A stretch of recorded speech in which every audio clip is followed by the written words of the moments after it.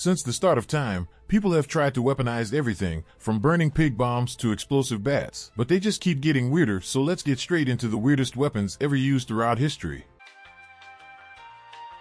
Burning pigs were pretty gruesome weapons in ancient times. People would slather these poor animals with tar, oil, or some other flammable stuff and then light them up. It was a horrifying sight, not just because of the suffering of the pigs, but also because of the chaos they caused on the battlefield. So, how did they use these fiery pigs in war? Well, they mainly used them against elephants. You see, in battles where both sides had war elephants, like back in ancient India or the Mediterranean, burning pigs were like a last-ditch effort to deal with these massive creatures. Soldiers would just let loose these flaming pigs, often in pretty dire situations, hoping that the sight and smell of these burning creatures would freak out the elephants. Those huge, crucial to the army animals could easily lose their cool when they saw fire and chaos, and when those elephants panicked, they often went rogue, trampling their own side soldiers and causing total havoc in the enemy's ranks. It's crazy to think that something as simple as burning pigs could exploit an elephant's fear of fire and turn them from a powerful asset into a total liability.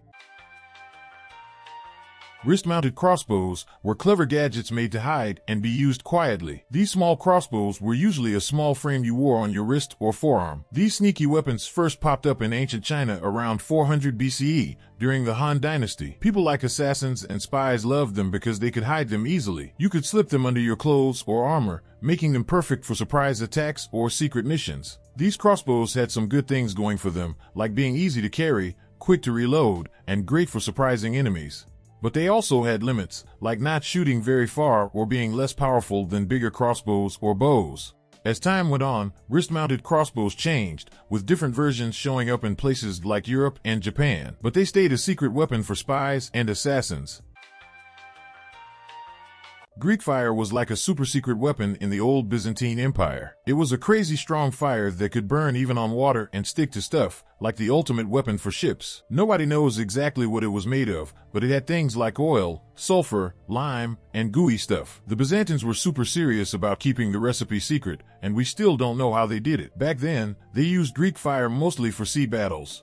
They had these special machines on their ships that shot out Greek fire like superpowered flamethrowers. It could turn enemy ships into big, unstoppable fires. The Byzantines used Greek fire to fight off their enemies, like Arab ships and Viking pirates. It was also awesome for defending their city, Constantinople. People were so scared of Greek fire that they tried to copy it, but nobody could make it as good as the Byzantines. Even when they won battles, the Byzantines made sure to keep their Greek fire secret safe. And guess what? Nobody has figured out the recipe even today. The Byzantine emperors went to crazy lengths to protect it, and it's still one of the big mysteries of ancient warfare.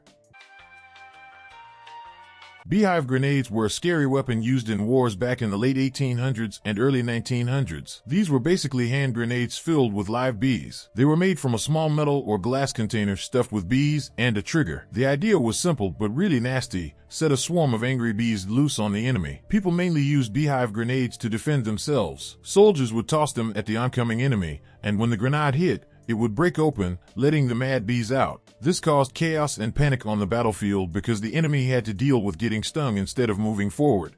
A famous time when beehive grenades were used happened during the Russian-Japanese War from 1904 to 1905. The Russians, who were under attack from the Japanese, used these unusual weapons to fight off the attackers. What made beehive grenades really effective was not just the pain and confusion from bee stings, but also the fear they caused.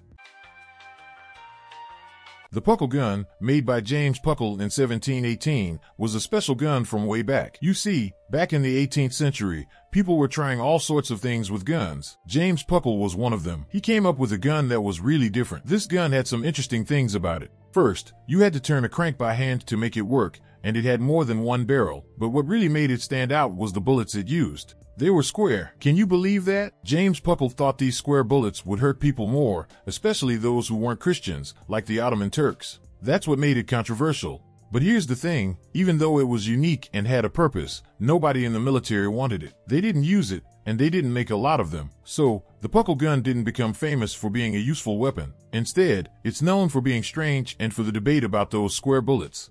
But that is it for today, so thank you for watching and see you in the next one.